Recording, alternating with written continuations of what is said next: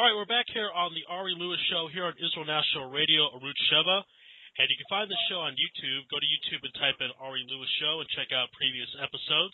Got a lot of great ones up on there. And if you want to email me, if you have any topics you'd like me to discuss in the future, you can email me at arilewishow@hotmail.com. We have a lot of soccer news to talk about, of course, also known as football. On the line right now is BBC World News correspondent and freelance writer Raphael Gellar. Raphael, welcome back to the show. Thank you for having me, Ari. How you doing? Hey, doing great. So there is a lot of big soccer news, some big matches. Let's talk about Israel National Football. They have some games against Wales and Belgium, so tell the audience a bit about that. Yeah, basically we talked about this on your old show, on the other Ari Lewis show. Basically right now Israel is competing for a spot in the 2016 European Championship, which people say is the biggest tournament. Well, it's debatable, but in terms of popularity and, media coverage, etc., the European Championship is the biggest soccer tournament in the world after the World Cup, of course, but some people even say, not that it's bigger, no one would argue that the Euro is bigger than the World Cup, but better teams are in the Euro because, in the World Cup you can have a lot of good teams from, where they're coming from, but not necessarily really quality teams, where in this tournament every team that makes it is a good team. It's a good European team. Most European teams are very talented. So Israel right now is in first place going into these two matches. They're playing against Belgium and Wales, two very, very good teams. Wales is in second place. Belgium's in third. These teams are, on paper, much more talented than is Belgium right now. According to FIFA World Rankings, it's the fourth best team in the world. Has the type of talent you could even make an argument the most talented team in the world at every position. They have the best goalkeeper in the world. They have the best attacking midfielder in the world. They probably will have the best bench in the world. The type of guys that they can bring up from the bench, if things aren't working well, it's just unbelievable. Guys that have superstars on their teams are coming off the bench. So Israel has two massive, massive games. Luckily for us, the games are home games. So one will be in Jerusalem in Teddy Stadium. The other will be in Sami Ofer in Haifa, where Israel beat Bosnia. And Israel really needs to get points out of this if they want to have a good chance to qualify for the tournament. If they can't get, I'd say, anywhere between 2 and 4 points, they're gonna not gonna struggle to qualify for the tournament, but they have to be able to beat two good teams or get two good results if they want to have a real shot at qualifying for the tournament. So that's just kind of a quick synopsis of the two matches. Do you think which is the tougher match for Israel, Wales or Belgium? Well, it's interesting because I think, a lot of people will say, obviously Belgium is a lot harder, and it is, obviously. On paper, it's a way bigger match. Like I just said for the last few minutes, a way better team. But because of that factor, Israel might, I don't want to say blow off Wales, but have their, be focusing on Belgium when that could be a big mistake, and forget the fact that this Wales team has Gareth Bale, who is, maybe one of the 5 best players in the world, and definitely in terms of money, he got sold for almost 100 million euro to Real Madrid from Tottenham. So he's one of the most, expensive players in the history of football, if not the most expensive. Depends on, which type of transfer you look at. No one really always knows the official amount of money, but it's tricky because Belgium are obviously on paper are a way, way better team than Wales, but at the same time, the Welsh team, it's a very good team. They're in second place. They're doing better than Belgium. They've gotten good results in Belgium. They have 2 superstars in Aaron Ramsey and Gareth Bale. And they have a very solid team with guys that play, first division, second division England, which right now there's no Israeli in first division England and only one in second division England. So when you think about that fact, then these guys are playing in good competition every week. They know what it's like to go up against physical big guys. I don't know. I mean, it's really a trick question, but I'd still go with Belgium just because of everything I said. Best goalie in the world, one of the best attacking midfielders, amazing midfield, amazing defense. I mean, every single player on the Belgium starting 11 and the bench plays for the likes of, Manchester City, Barcelona, Manchester United, Chelsea, the biggest clubs in the world. So, and it's definitely a golden generation for the Belgian team. So that's just it's a tough question, but I'll go with Belgium by a little bit. All right, at the end of this segment, we'll get your predictions for these two games, but I want to move on to the Israel Premier League. Let's talk about the Cup quarters. Kiryat Shmona, Maccabi Beersheva, Maccabi Haifa. Give us an update on what happened. Well, right now, basically, Kiryat Shmona and Maccabi Tel-Aviv are battling for a spot in the next round in the Cup, and it's unfortunate for soccer fans that one of these teams will be knocked out. At this stage, it would have been much, I think, better for the league in terms of ratings and interest if these two teams played in the final. That's obviously not going to happen. But right now, the way it works in these Cup games, there's an aggregate, meaning that you play two games. You play one game at home and one game away. So last night was the first game in the Kiryat Shmona Maccabi Tel Aviv series. It was supposed to be 2 weeks ago, but there was the massive rainstorm, so it got canceled. Kiryat Shmona and Maccabi drew 1-1 last night, and Maccabi Tel Aviv got an away goal, which is very complicated to explain. But basically, it's equal. It's better than getting a home goal, if that makes sense.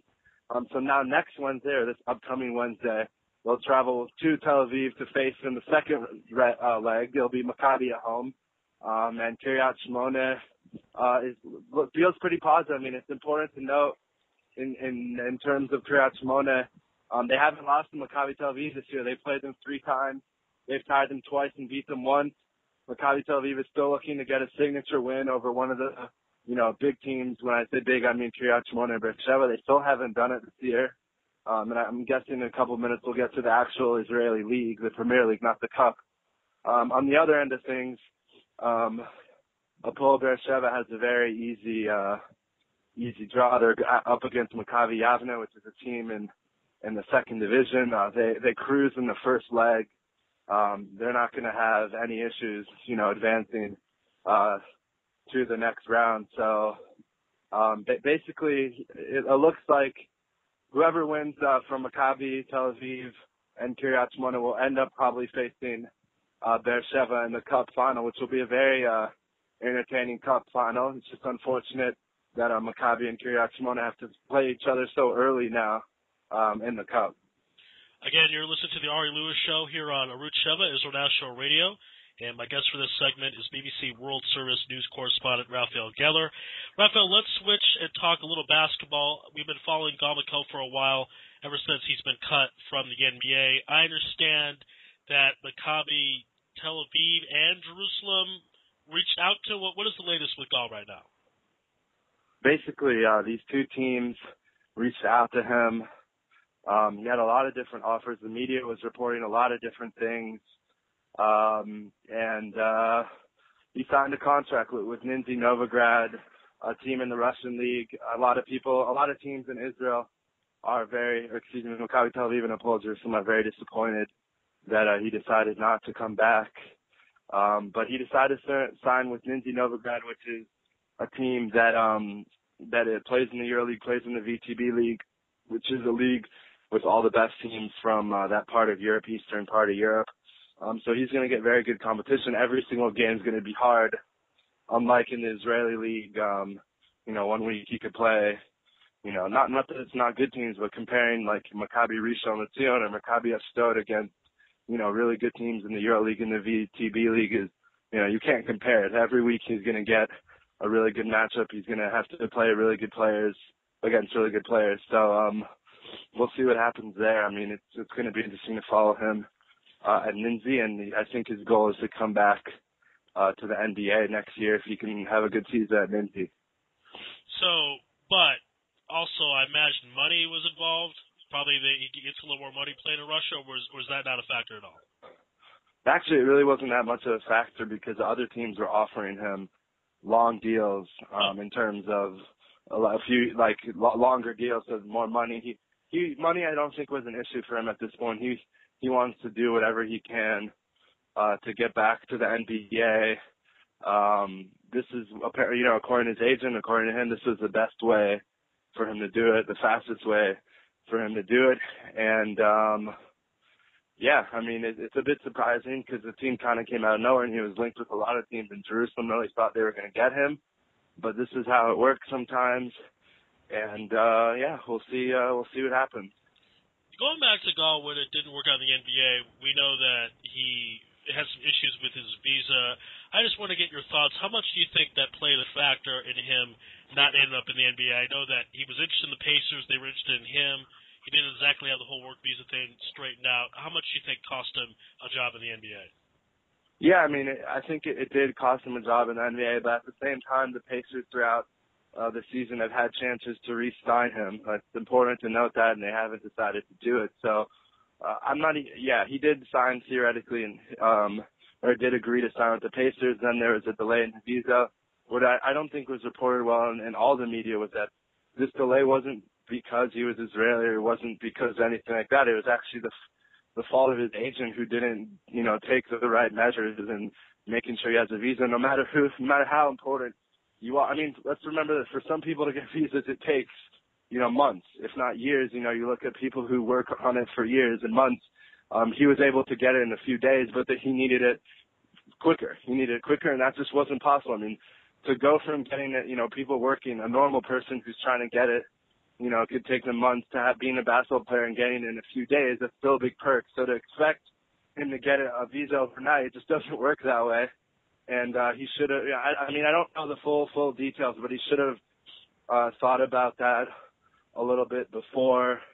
And like I said, though, I mean, the Pacers had opportunities to sign him later down. They made cuts. Other teams had plenty of opportunities. If you look at NBA edition the last few months, you'll see many point guards were added to teams, and he wasn't. So you can't really, fully blame it on that. Yeah, if he would have had the visa, he probably would have signed with the Pacers, but you never know if he would have stayed with the Pacers. I mean, I think he needs to find a place either where he can get a guaranteed deal, or he needs to work on, these, once the season starts next year, get a camp invite in the summer and see where it goes. I mean, that's really the best he can do at this point. And he's in a very, very good league in Europe right now.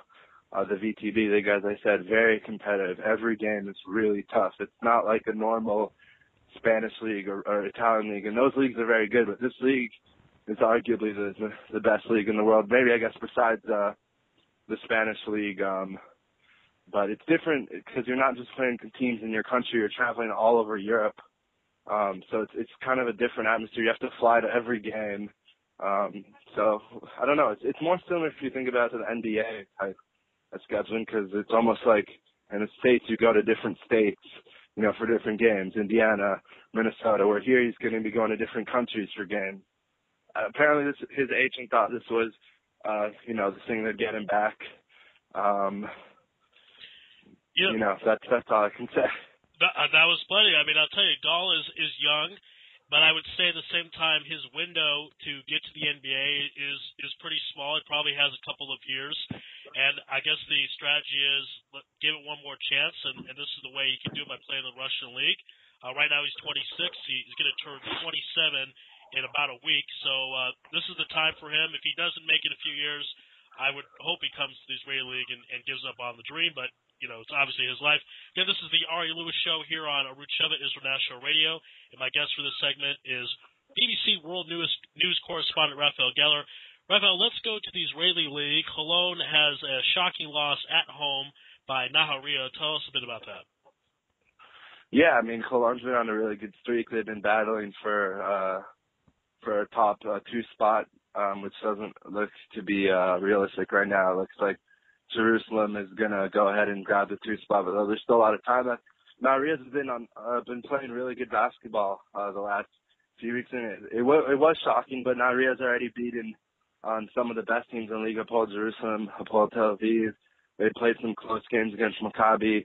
They've made a lot of changes when things weren't working out at the beginning of the season. They're the new team that got promoted, so initially their goal was just to make sure that they stay in the league, and now it looks like they're going to be hunting for a playoff spot. And it was a very big win. And like I said, there's still a lot of more basketball. There's at least 13 games left until the playoffs. There's a whole nother round and 2 games before that round. So we still have a ways to go. But it was a pretty big win for them and kind of caught Cologne off guard since Cologne had been playing really good the last, 6-7 weeks. And we were talking about the previous segment with Josh Halleckman. Maccabi Tel Aviv just seems on a roll right now, only 2 losses throughout the year. Is there any team that really can give them much of a threat in the Israeli League when you get down to the tournament and the championship? As of right now, no. Not the way Jerusalem looks right now. They have a lot of issues in terms of their play down low.